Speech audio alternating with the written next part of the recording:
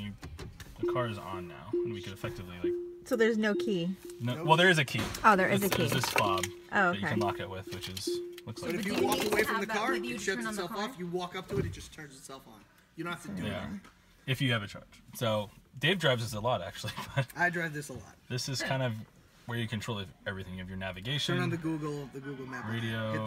Hit the See, earth he knows. on that thing. The earth. The earth. Where is the earth? On the map part. Oh, well, I'm looking I up wouldn't here. have seen it either. And then hit in the corner of that. Yep. And that throws it up the full thing. And that will eventually turn into a fully fledged map. That thing's bigger than an iPad Pro. I mean, my God. That's nuts. And that's your navigation. Oh my Which God. is pretty cool, too. All your climate controls, music. I mean, you can surf the web on here. And if you look straight up, oh yeah, there's no. the windshield goes all the way behind your head. Oh my here, yeah. gosh.